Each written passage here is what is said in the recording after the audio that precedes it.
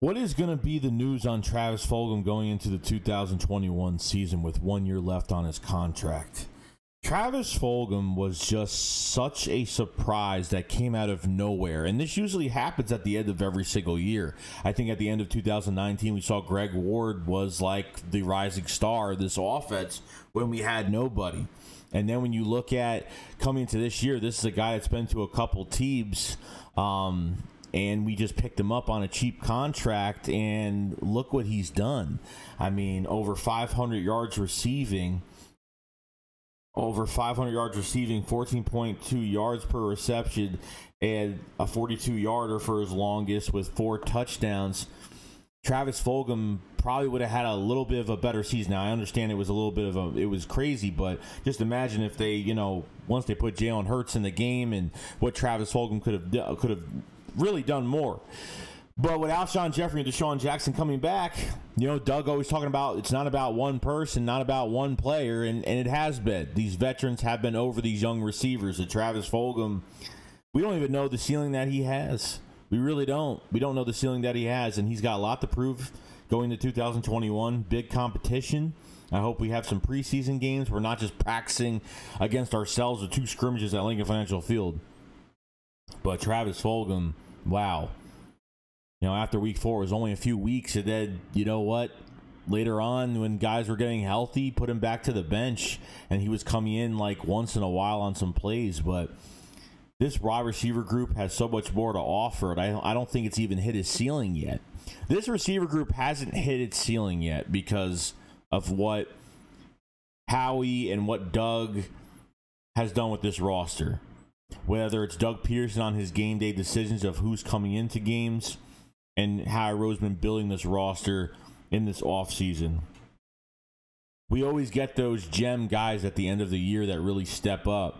But significantly early, we saw Travis Fulgham do some good things. Good body posture, good tracking of the football. It doesn't look like the fastest guy out there, but he's smart with his route running. He's got really good hands. And if you throw it up to him, he will go up and grab it. I was on the Travis Fulgham train. I was really, really happy. And it never really fazed him. Like he just kept playing. Like it didn't get to his head. He didn't. The fame wasn't getting to. The fame. You play as a nobody in the NFL. If you start playing really well, the eyes start. You start getting a lot of attention, and it just seemed like not to. It seemed like it really didn't bother Travis Fulgham at all. Like he just was having fun. He was playing. And that was really it. Travis Fulgham is one of the most underrated wide receivers we have on this roster right now, on top of guys like John Hightower and Quez Watkins, and obviously drafting Jalen Reagor that has so much more to prove.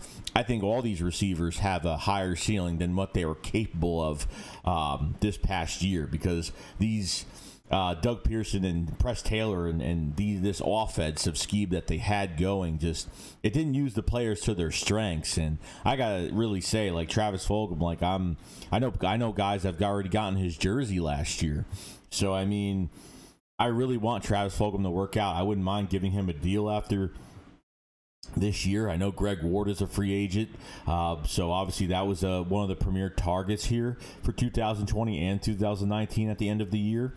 But Travis Fulgham is not far off from being, could have had close to 1,000 yards this year if, all said and done.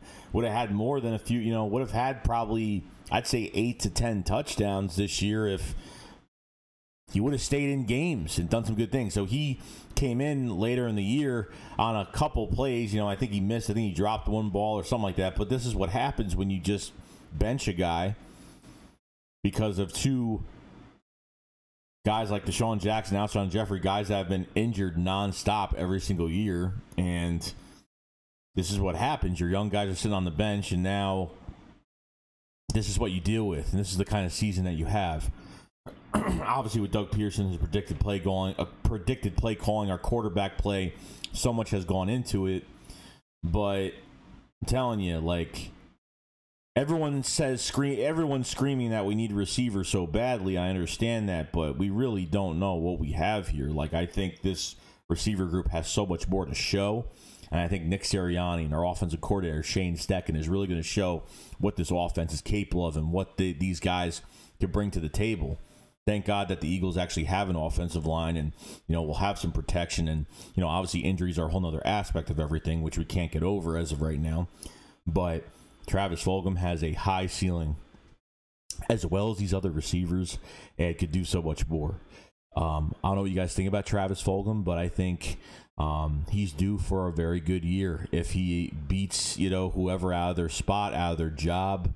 I can't wait to see the competition in camp. I can't wait to see what he's going to bring to the table this year, because he's got a really big future here if he pulls something off and the coaches do the right thing by him and these other players.